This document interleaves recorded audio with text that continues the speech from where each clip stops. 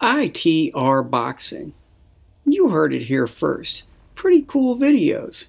And I heard they're also in HD. ITRBoxing.com. Your head, what was the hardest fight you ever had in your pro career, Eddie Croft? Marco Antonio Barrera. And why is that?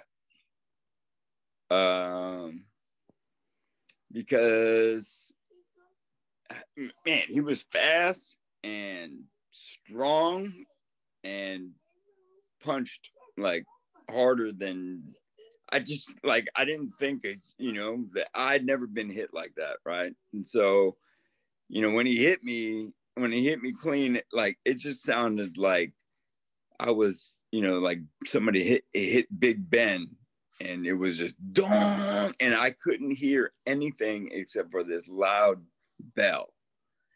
And then all of a sudden it just went away, and I can hear, and you just like, you hear the crowd yelling, right? And then, like I fought him on the undercard of Bo Holyfield. So it was like in the parking lot at Caesar's Palace. Was that the Fan Man fight? No, that was their second fight. We were Bo Holyfield 3. And that was actually, it was a fight.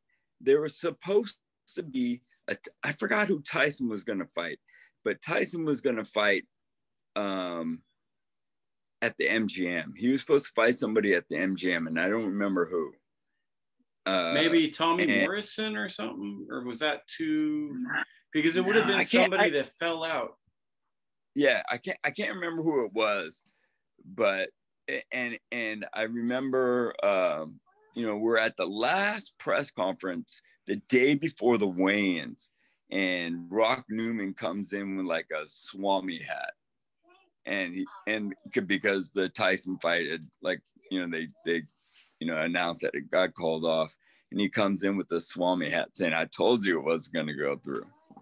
And so it's pretty, but yeah, and Barrera was the toughest guy I fought.